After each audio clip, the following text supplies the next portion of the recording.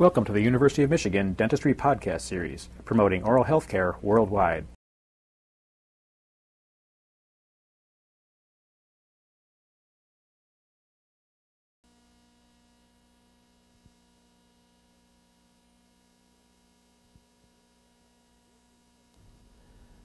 During this program, you will see the steps in the construction and the adaptation of the spot-welded matrix band. Also, the steps in the use of the Tofflemeyer matrix band will be reviewed. The advantage of the spot-welded matrix band is that it's a custom-made matrix band which can be used on a prepared tooth where there's a rubber dam clamp in place. This band is made from stainless steel bulk matrix material. The bands you will use in our clinic are partially made, but you should know that they're made from 7/16 inch by 2/1000 inch matrix material. These are the steps in the construction of the spot-welded matrix band. First, cut a length of 2 to 3 inches of bulk band material. Cut the material horizontally so that the width of the material is about 2 to 3 millimeters higher than the height of the proximal surface to be banded. You will have to estimate this height. Then put the two ends together and tack weld them on the spot welder.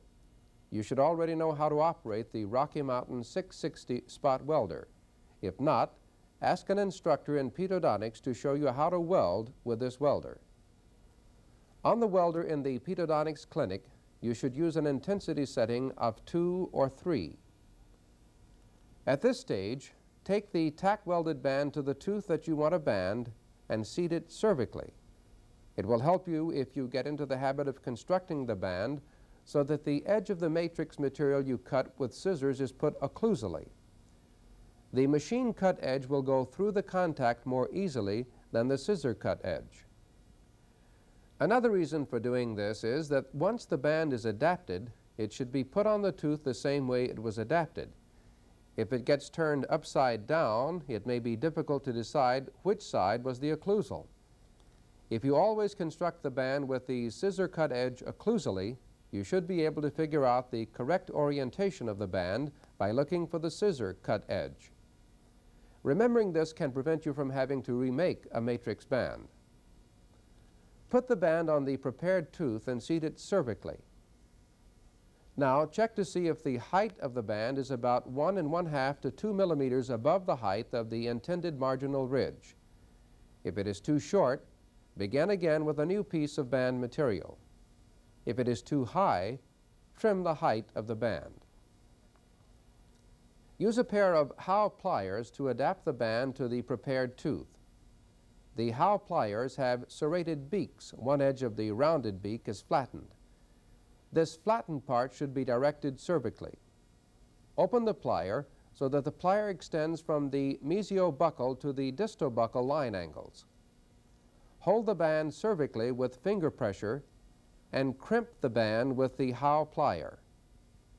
The goal of this procedure is to make a band that is tight enough to adapt the band at the cervical, but not as tight as an orthodontic band. If the band is over-crimped, then the proximal contour will be flattened. Hold the band tightly in the plier and lift the band off the tooth. Be careful not to fold the band over as you lift it occlusally. The next step is to spot weld the band along the crimped edge. Hold the band in the pliers and carry it to the spot welder. Make a weld at the occlusal and at the cervical of the band. Making excessive numbers of welds should be avoided because later you'll want to break apart the weld. If the band is welded all along the crimped edge, you will not be able to break the weld.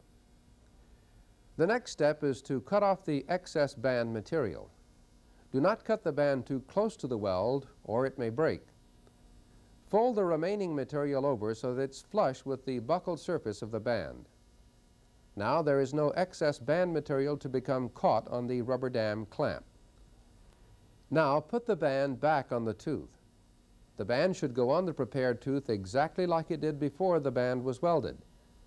Occasionally, the band may seem higher than when you crimped it. This could be due to the band being welded too tightly. In this situation, the band will seat only as far as the cervical cavosurface line angle and stop there. It will look like the cervical is well adapted, but in fact the band will be resting on the cervical floor of the preparation. If this happens, the resulting restoration will be under-contoured and will be short of the cervical cavo-surface margin. Instead of proceeding, if the band appears to be higher occlusally than when you crimp the band, stop and remake the band. If the band looks the same as when you adapted it, go ahead. Now the completed band is ready to be wedged, and once seated, other bands placed if you'll be packing amalgam into adjacent cavity preparations. If you're placing multiple bands, the wedge must be securely placed in order to separate the teeth sufficiently that contact will be restored after packing the amalgams. Adjacent amalgams are packed incrementally, a little in each preparation, so that each preparation is packed simultaneously. When the band is in place, check the following things. The band covers the cervical of the preparation. The band extends no more than 1.5 to 2 millimeters above the height of the intended marginal ridge. The band is stable on the tooth. The use of the Tofflemeyer band will be reviewed at the end of this program. Since most students are familiar with this matrix assembly, we'll go ahead to the removal of the bands, which is the last step in the packing sequence. The Tofflemeyer retainer is removed, leaving the wedge in place. A CR3 carver is used to break the weld on the spot welded band, or alternatively, the band may be cut with scissors. After the weld is broken, the wedge is removed and the bands removed, beginning with the most anterior band. Stabilize the marginal ridge with a moist cotton pellet as you rotate and remove the bands from the restored teeth. The remainder of this program will review the Tofflemeyer matrix assembly. If you're already familiar with the Tofflemeyer matrix, stop the program. If you want this review, continue. The Tofflemeyer matrix band uses a Tofflemeyer retainer and a Tofflemeyer preformed matrix band. In the picture, you see the two retainers you'll have in the pedodontics clinic. The adult size retainer is above and the child size below. The features of both are the same. The forward part of the retainer holds the matrix band. In the middle is the adjusting screw which tightens the band on the prepared tooth. At the rear of the retainer is the screw which holds the band into the retainer. The Tofflemeyer bands that you'll use are the number 1, number 13, and number 14 bands. The number 1 band is the universal permanent molar band. The number 13 band is the universal primary molar band, and the number 14 band has elongations which may be trimmed for proximal amalgams and deep cervical floors. The band is curved so that when the ends are together, it simulates the taper of the proximal of the primary tooth. In this situation, the number 13 Tofflemeyer band will be adapted on the preparation on a primary first molar. Seat the band on the tooth and tighten the adjusting screw to adapt the band on the tooth. When the band is seated and the wedge is in place, you should repeat the checklist that was given before to judge the completion of the spot-welded matrix band. You've been listening to a presentation from the University of Michigan School of Dentistry, which is dedicated to supporting open learning and open educational resources. This recording is licensed under the Creative Commons. It may be reused and redistributed for nonprofit use. Please attribute materials to the University of Michigan School of Dentistry and redistribute under this same license.